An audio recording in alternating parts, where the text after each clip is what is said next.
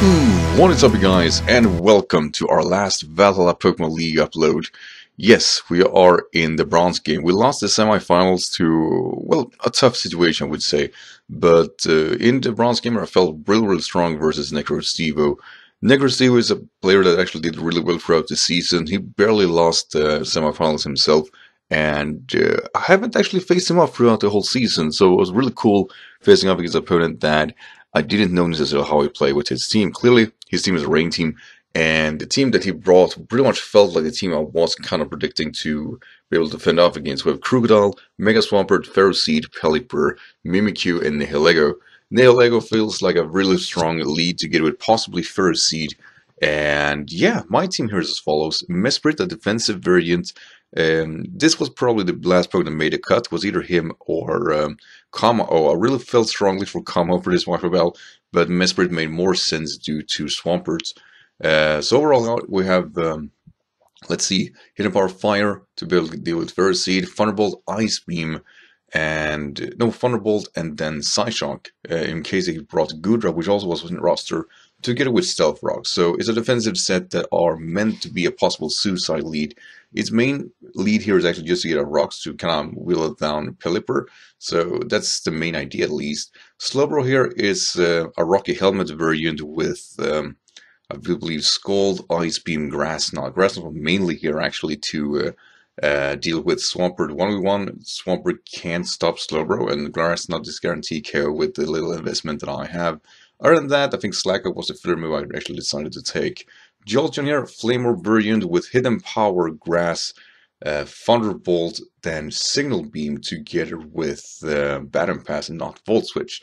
Just in case I actually get the lead where I want to. Signal Beam is mainly there for Crocodile actually, since I decided to, well, since Hidden Power Fire or Ice does, or Grass, damn it, aren't necessarily doing as much damage, and you just need a decent filler. Mega Energy here is a straight on set, able to outspeed any Nihilego, has a Rock Polish to be able to outspeed any kind of Pokemon in the ring. Since it had Kabutops too, I knew that that's going to be an aspect that was going to be forced to deal with in case that hard Hawkwood, yet luckily we don't see that. We have Moonblast, Earth Power, Hidden Power Fire. Among Us, Assault Vest variant, close to max special defense, be able to not be hit to it KO by Pelipper if it is a spec set. Other than that, it really doesn't necessarily have any moves that are interesting. We have, I believe, Giga Drain, Sludge Bomb, and Foul Play. And then I think I filled out with something else I can't necessarily remember. I don't use the other field move in the game anyway, so it doesn't necessarily matter. Scissor is a batted variant, close to max attack. I do believe about 236. The other ones are actually put in its HP and a little bit actually in its defenses, basically be able to take hits a little bit better from, I do believe it was Mimikyu and the Jaraball from Ferroseed, and be able to actually survive a +1 Earthquake from Swampert if it is a Power Up Punch set. So really, with all this in mind, let's go into game. My lead is going to, of course, be Mesprit, and I really hope my opponent leads off with anything but the Crocodile. So right at the start here, I don't necessarily get the strong lead I wanted to, since it started actually off with Crocodile. Now, that said, I have Colberberry. I don't need to worry too much here. I definitely can take any hits he want to throw at me. Now, he's going to show me Beat Up. And this was something I didn't expect. I do take these 6 hits quite alright. It's definitely doing over 50%, of course. But I do get my Self Rocks up. But I felt that, alright, if he has Beat Up, he's going to go that definitely again. So I'm going to switch in Slowbro, trying to, well, get the residual damage I need to the Crocodile. That said, he goes with Stealth Rocks, and I felt, alright, that was really ballsy. Definitely if I sack play Mesprit, I would have a different game here. And he's gonna show me Knockoff. And that's actually even worse. Definitely should have probably gone for, to be completely honest, for a Slack Off here, just see how much damage it does. And we barely miss out on the KO, and we don't get the burn, so a lot of, close enough, but not enough. So I'm forced to actually sack my Rexy here, and I really felt that was kind of tough, as of course it's going to fall. And Mesprit wasn't necessarily super important for the game, but at the same time it does mean that Swampert got a lot more dangerous now. So I'm going to switch in Diancie. We already know that it doesn't outspeed anything, it's not a Scarf System, it switches out moves. So I'm going to go for a free Moonblast, and if we switch in his Ferroseed, combination of Moonblast and Hidden Power Fire are enough to KO a special defensive Ferroseed. But he just decided to sack Crocodile, and I felt that was okay. Crocodile did a lot of damage to my team anyway, and he's gonna switch in Pharisee here. Now my easiest switch in is actually to go to my Among Us, and what I need to do is actually bait him for spikes. That's the only thing I'm going for here, since I felt that it was the easiest way for him to set up a versus me, and I want spikes on his side, because that pretty much guarantee that if he has a Barberi Berry on his Nihilego, that a bullet punch will take him out, guarantee. So we get spikes on his field, which is awesome. Now clearly I can't risk necessarily anything here, so I'm gonna bring back my Among Us here, predicting him to go for Elite Seer or something like that, and try to get into his mind games. But he actually goes for a Jarble here, trying to attack it directly, and I'm predicting him, I think, here to stay in. So I went for Hidden Power Fire, trying to force him out, as this time I'm going to go for Giga Ray, knowing that he definitely will switch out. And he's switching to Pelipper, which is awesome, because I said before, since I have an Assault Vest, I am able to take a lot of hits fairly alright. And definitely from the Hurricane, I don't have necessarily Hurricane switching anyway, but Giga Ray is guaranteed to hit KO from after rocks. And I don't need to worry about Hurricane landing on me, which of course it does. I mean, it's on a rain after all, but we do take it really well. I get confused though, but luckily for us, we do break through the confusion, and Giga Rain guarantee, of course, kill the Pelipper. Now, the reason I kept going for attacking was because if he roosts, it can be negated, and of course I get more recovery out of if you're roosting with, of course, super effective damage. Now, Swampert comes in. I don't have a proper switch into Swampert. To be completely honest, I'm whittling myself around here trying to just stall for turns, hoping that this was a Scarf set and not Damp Rock set. As of course, Mega Volt Swampert is a tremendous threat, to be completely honest. And since I locked my Rocky Helmet and already got pretty fair resistant damage on my Osma, I'm really aren't that able to take Earthquake as well as I wanted to. So I'm forced to switch back and forth between him and Among Us. And I realized here that my easiest way of actually dealing with Swampert would probably be to actually just force myself to lose a Pokemon. So I was looking at my team and see which one is my most expendable member from this point, and well, that should have been Among Us, but it wasn't, as I decided to actually sack off Van Height. Mainly because I don't believe that Pokemon did a lot more damage towards my team anyway. Now with Pelipper gone, I don't believe I was going to get my Flamer activated in any way, and quite frankly I don't believe that would have mattered. And luckily for us, it isn't a Damp Rock set, so we were able to actually come in now freely. And since Earthquake is nowhere near to guarantee KO, I can go for a Grass Knot here. My opponent will show me Toxic, and that's okay. Pretty much surprised he had that, to be completely honest.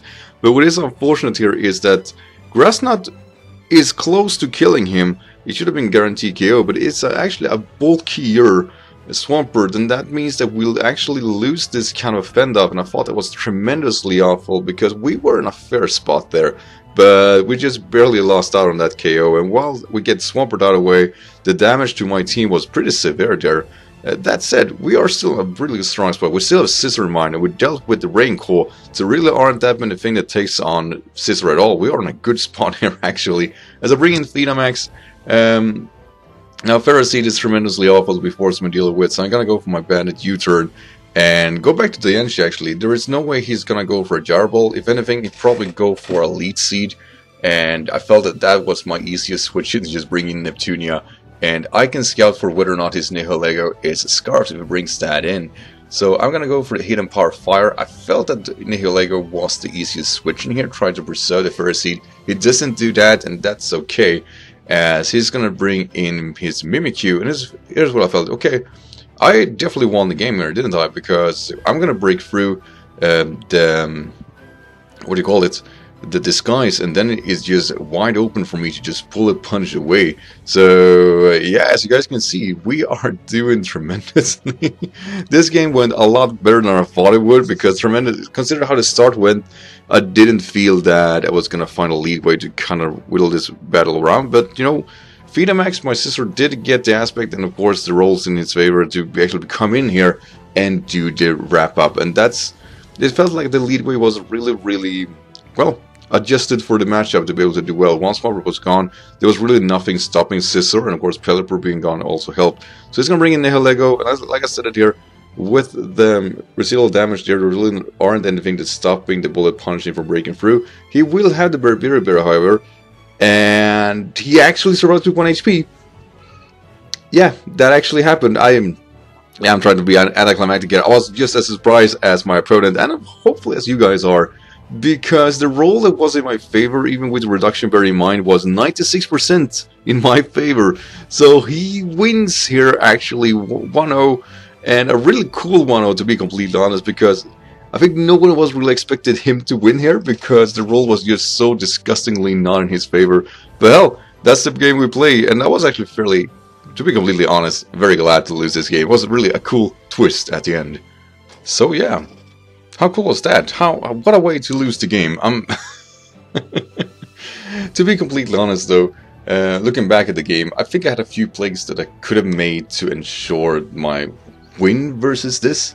But at the same time, I don't believe I needed to do those plays because, quite frankly, let's face it, that roll really was in my favor. But I also think, to be completely honest, Necrostevo had really cool sets to be able to win versus me. So I'm kind of in between here. Like, I'm kind of happy that he won because I think his ideas for this game really was better than mine is. And I think it was great to see that those were rewarded. Definitely the Crocodile set in the beginning. It really threw me off in such a way that I think that it was worthy of seeing it go like that.